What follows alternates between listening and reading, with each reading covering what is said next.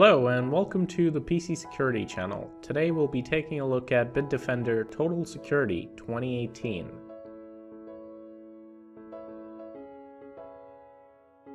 As you can see, the new UI is still a very dark theme and we still have the autopilot option right up here. It is a very simplistic design and you can find whatever you need to do in the home screen. You can also look at the advanced features, but there's really not much that you can do.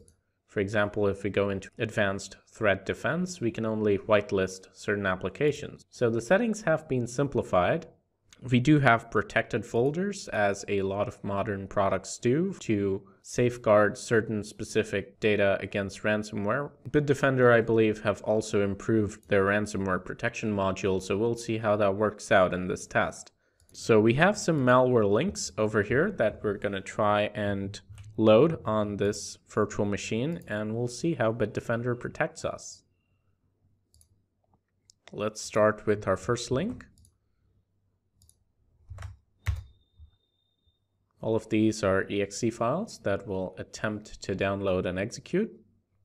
First one is easily blocked by the web filter, Trojan generic.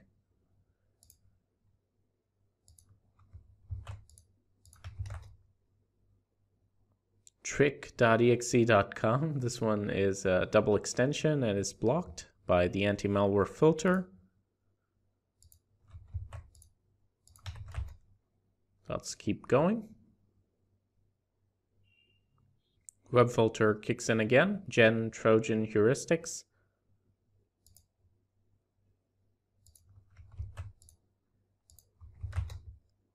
Another malware link and same result. This time it's a Trojan injector. pax.exe is next, blocked again.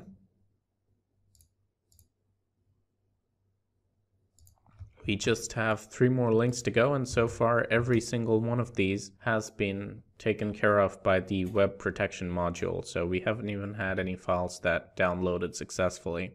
Bitdefender are known for their great signatures. They're one of the best AV engines out there. I don't think I need to mention that. Once again, the page is blocked. The last link. We don't have any funny link names today, which is kind of disappointing. Usually I have a lot of fun reading these, but yeah. At least Bitdefender blocked all of them, so it was a really quick test. Now let's disable the protection for a moment and grab our files. Really? Do I have to do it this way? Come on.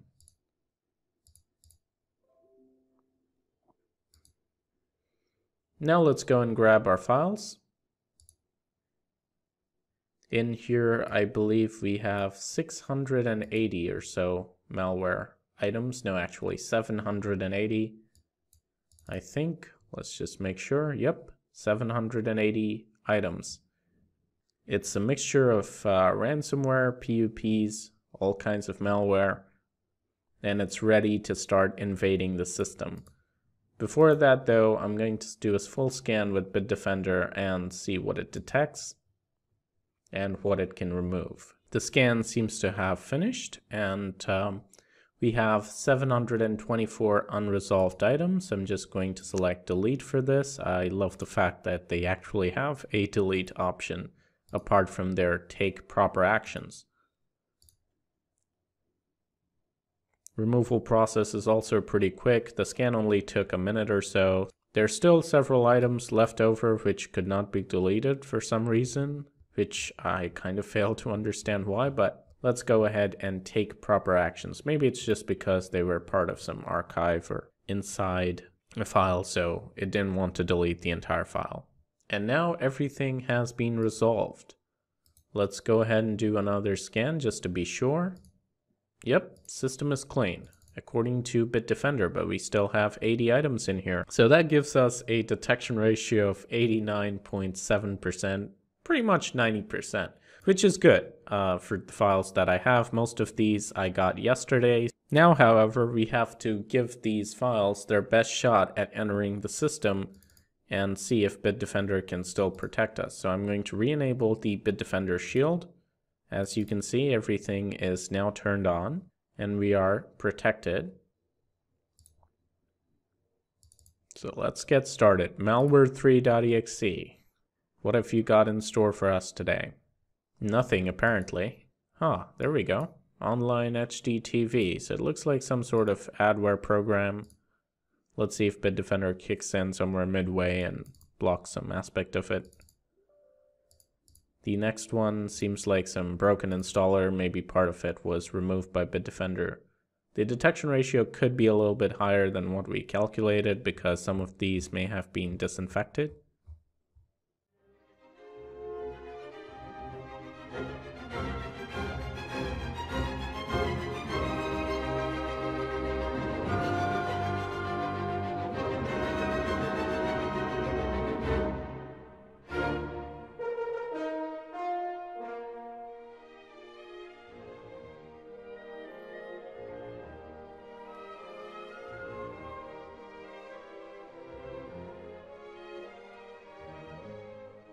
Alright, so one of the reasons we were not getting a lot of alerts, even in the non-autopilot mode, was because I had enabled quiet hours in Windows, and since Bitdefender is using the Windows frame for notifications, it automatically silenced that, which is nice, I guess. I mean, you could potentially just do that and you wouldn't get the alerts. Alright, our second opinion scanners are done and it's time to examine the results. Zamana Anti-Malware Portable does not detect anything. However, Hitman Pro has found a lot of adware. So the first thing, PC Repair Kit, this one is active and it's classified as malware, TweakBit, so this is definitely a PUP. Then we have some of the tasks under it, associated registry keys, and there's a lot of these, so a lot of registry keys. So no major infections, but we do have some annoying PUPs installed. Oh, and by the way, if you're using Bitdefender Internet Security or something similar, you should expect similar results because these programs are more or less the same. Now, I will be doing a few more tests in the future to check out some of their zero-day protection components in a bit more depth, maybe do an updated video versus ransomware. So let me know your thoughts in the comments below. What do you think about Bitdefender 2018? In my opinion, it's definitely one of the best automated security solutions out there. It's great for a number of use cases, and it's truly one of those install and forget kind of AV programs.